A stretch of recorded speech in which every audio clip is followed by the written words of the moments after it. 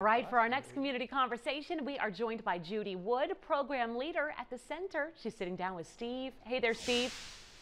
All right, Casey, thank you. We're doing TV, but for the next few minutes, let's focus on the book. And the center getting involved with this year's Festival of the Book, which is exciting. How is the center going to be participating? Well, on Thursday, the center will be hosting a book discussion. Okay. Thursday at 4 p.m. The African American Authors Book Club has invited or is hosting an author for the book festival this year.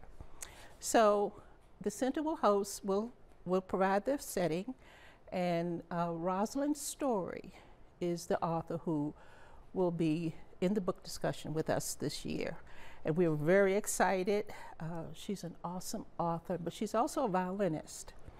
And so the center is providing the place for us to have the book discussion on Thursday. How fantastic that is. And you brought a copy of the book, which Yes. we can let people take a look at. Tell us about the book.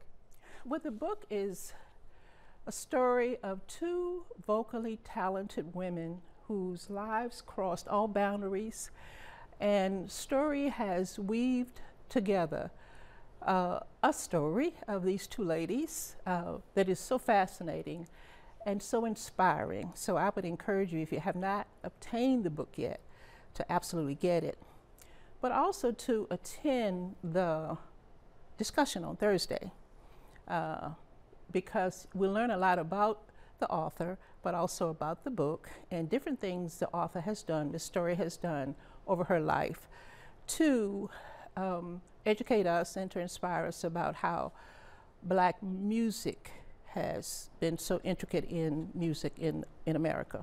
And obviously she has an interest in music. I wonder if she'll be able to read and play violin at the same time, perhaps? Well, she may. She could do that.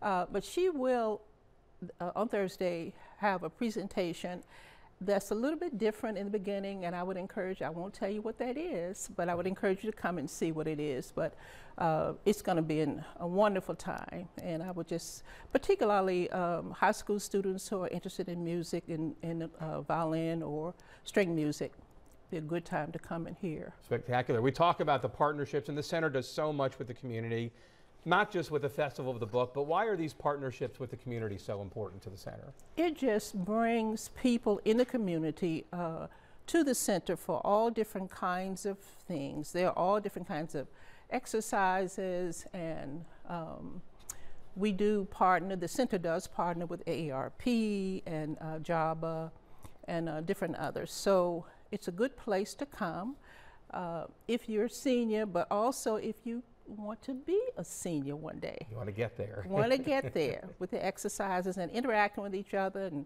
we have line dancing and exercises and storytelling and day trips and all kinds of things. So I would just encourage you to come. Tuesday is when you can come and get a tour of the center between 10 and 11. Great. So we encourage people to get out there, check out the center in general, check out its partnership with the Festival of the Book. Appreciate you coming in today. Thanks. So glad you had me come. Thank you for having me. All right. Casey?